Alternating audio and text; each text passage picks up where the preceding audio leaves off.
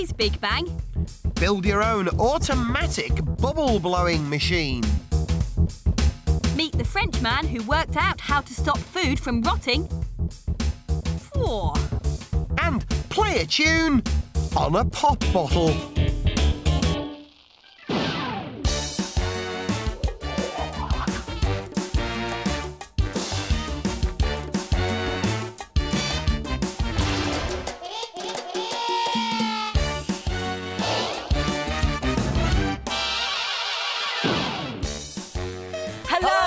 And welcome to the Big Bang. Right, as always, here's a puzzle for you. A ping pong ball and a plastic beaker. Is it possible to drop the beaker so the ping pong ball leaps into the air? Gareth? Well, we're about to find out, aren't we? Just put that sponge there. Hang on, is that part of the trick? No, actually, it's just to protect the table. And to stop me from smashing the tumbler, probably. Right, here we go. 2, 3, 4. OK, it didn't exactly leap out. Well, it can be done. Have a think about it, and you have a think about it, and I'll reveal the secret at the end of the show. Here you go.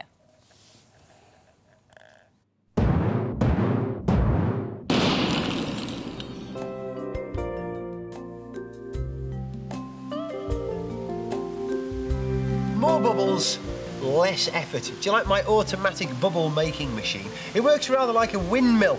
I've got an electric fan over here providing the breeze, which is actually turning the sails of my windmill, dipping these wire loops into the bubble mixture, and then the breeze blows the bubbles. And it's not difficult to make. The main body is actually just a pop bottle glued to a crisp tube, like this. Then the whole thing is mounted on a good stiff piece of card, and the cardboard bits are covered in sticky back plastic to make it waterproof. Now, to make the sails, you'll need a piece of card that is about 4 centimetres across, cut into a circle, and 4 lolly sticks glued in place like this. Now, the blades for the sails, this is a really clever bit.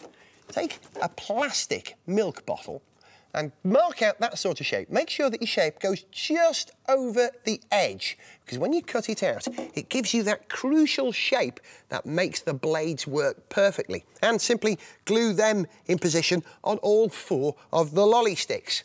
Now, you need to make your bubbles, and the best way to make bubbles is with a wire loop, which is actually made from garden wire. Glue them in position on the end of your 4 lolly sticks. Now it's time to assemble things. So, you'll need a paper clip. Cut it and bend it till you've got something that looks like that. Then thread that through the top of the bottle that you used for the main body. In it goes. Cut a small piece of card into a round shape with a hole in the middle. Then you take the whole assembly like that and slide that on. Then another washer, again a bit of card with a hole in the middle. And finally, a bead on the end, and bend the paper clip so it's tight, and then check that your finished assembly spins nice and freely. Then it's just a matter of taking this bit and screwing the bottle top in position on the bottle, and the whole thing is complete. Now, the bubble mixture sits in a garden tray. You can get that from any good garden centre. And here's a good tip on bubble mixture. Use a full bottle of washing up liquid, then top it up to the brim with water. Then all you have to do is apply wind. It takes a couple of seconds for it to start spinning, but then produces tremendous bubbles. Don't worry if you missed anything, by the way. All the details on how to make your own automatic bubble machine are on the Big Bang website.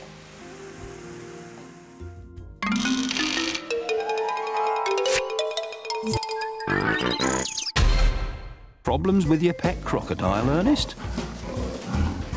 Looks a bit of a handful, Cynthia. Here are 2 things about crocodiles. Can you tell which one is the big fib? Fact or fib? When crocodiles have problems with their teeth, they sort out their denture difficulties with a handful of rocks. Grinding a mouthful of rocks helps to sharpen and strengthen their teeth. Fact or fib? Crocodiles may have huge jaws that can devour a human, but can they do this? No, they can't. Crocodiles can't stick their tongues out. It's just impossible for them. So, which is the big fib? Make your choice now. Well, crocodiles can't stick their tongues out, so the big fibber is earnest, yeah. Crocodiles don't eat rocks to sharpen their teeth, but they do swallow small stones. Why? Because stones in their stomach help them to digest their food. Excuse you.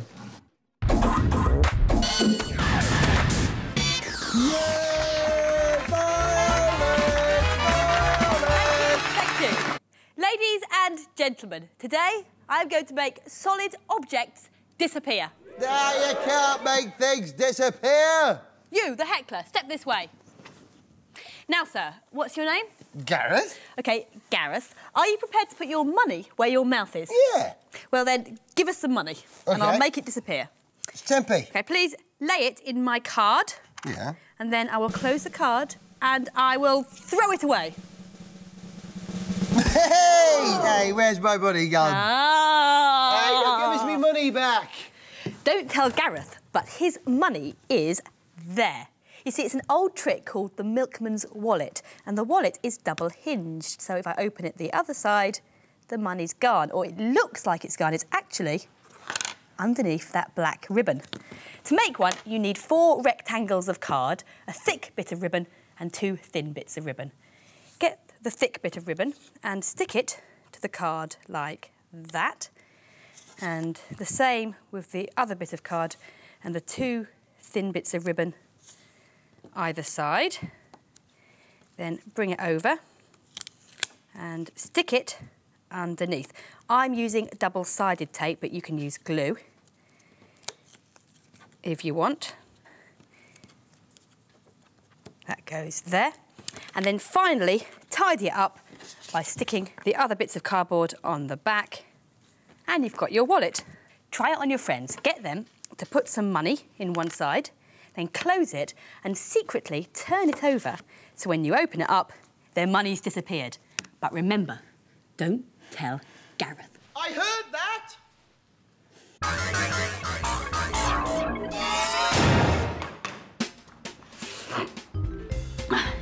Here you go, sir. 1 veggie breakfast. Waitress, what's this horrible green stuff? That'll be the baked beans, sir. Yeah, but it's disgusting. They've gone off. Oh, yeah, that's awful. You know what, sir? You think they've never heard of bottled food. Bottled food? Oh, yes, sir. That was a very big idea. It all started with a bloke called Nicholas Appert. Hello. Matelote of eel avec veal, avec sweetbreads in an anchovy sauce. Nicholas Appert was a French cook and he loved his food. Delicious. And he loved his country. Vive la France! Now, the big cheese in France at this time was a bloke called Napoleon Bonaparte. He was a great general, but he had a problem. Vive la France! Our soldiers, they go away to war and they are all starving. The problem is they cannot take our lovely French food with them because it goes all green and horrible.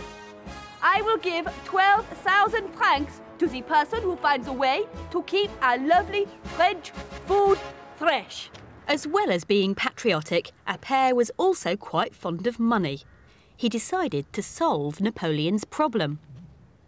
The traditional way to preserve food was to smoke it, dry it, or pickle it. Oh, these foods are disgusting.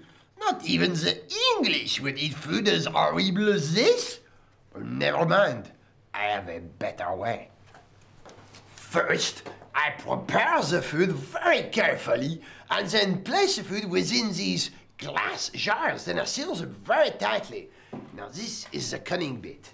I then take the glass jar and boil it in hot water for a very, very long time. Now, I think this removes all the air, which stops the food from going rotten. Appert experimented for years. He tried different containers, different seals, heating the food to higher temperatures.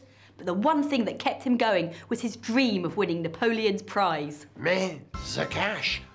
All those lovely francs. After 14 years of testing, Appert heard from Napoleon again. But there was good news and bad news. He would get the prize if he wrote all his experiments up in a book for everyone to use. And finally, a pair was given the money he'd worked so hard for. Oh, thanks for the francs. Thanks to Aper's big idea, we now get fresh food all year round. Though nowadays we don't use bottles, we use cans. But it was only later, when people learned about microscopic bacteria, that anyone understood how Aper's system worked. Great invention. So, where's the can opener? Ah, now that wasn't invented for another 50 years.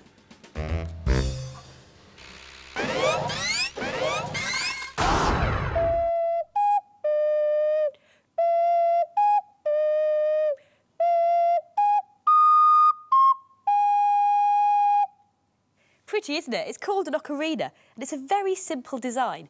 You can make a wind instrument from any container. All you need is the right mechanism, and here it is. It's a straw. Come on, I'll show you. In fact, you don't even need all of the straw. You just need a small part. With these bendy straws, you just need the bit up to the bend. Now you need a container.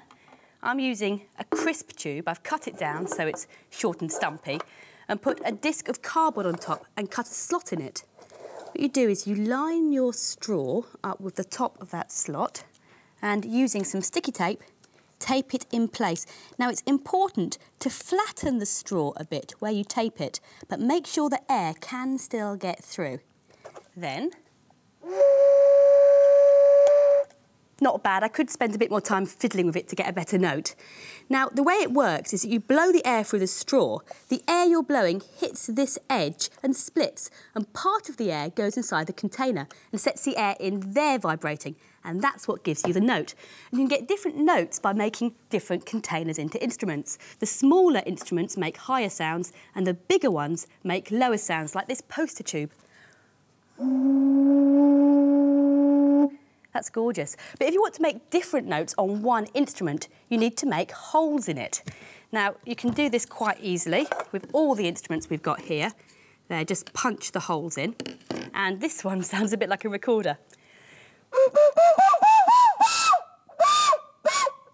OK, I was never very good at recorder lessons at school, but I'm not bad at the ocarina. This is another real ocarina that I've got.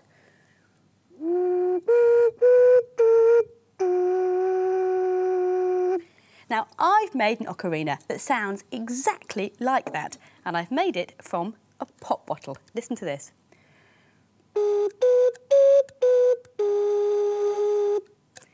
Get your pop bottle, put on the straw mechanism with the hole underneath it, and then punch in some holes of different sizes. You need to space the holes around the instrument, and the different notes come from the different sizes of holes. Experiment to find ones that work, and it can be a bit tricky. So check out the Big Bang website, where we give you some tips.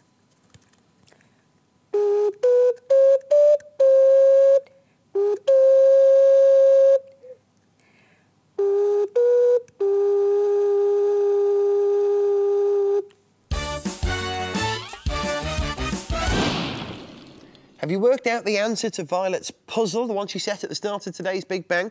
She reckons it's possible to put a ping pong ball in a tumbler and drop it onto the table in such a way that the ping pong ball leaps up into the air. I reckon I've sussed it out. Watch this. If the ping pong ball bounces as the tumbler's falling... Hey! Yes! Excellent. So, do I win? Not quite. That's the dry way, but there is a wet way. A wet way? Here, yeah. This what I have to see. Is you pour a bit of water into the glass, just a little bit. Then, watch this, swirl it round, and... Hey! Here, you have a go. What happened there, then? What you do is you swirl the water round so the ping pong ball stays in the middle. That makes it nice and stable. Then, when you drop it, the water sloshes and there's a big wave in the middle which pushes it up. Go on, have another go. That is fantastic. If you like that puzzle, there are plenty more on the Big Bang website. As well as details of everything that we've made in today's show. That's it for now. We'll see you next time on The Big Bang. I am so... In the next Big Bang, prepare to be pied. Launch these fantastic gliders. And send your brain scatty with the best kaleidoscope ever.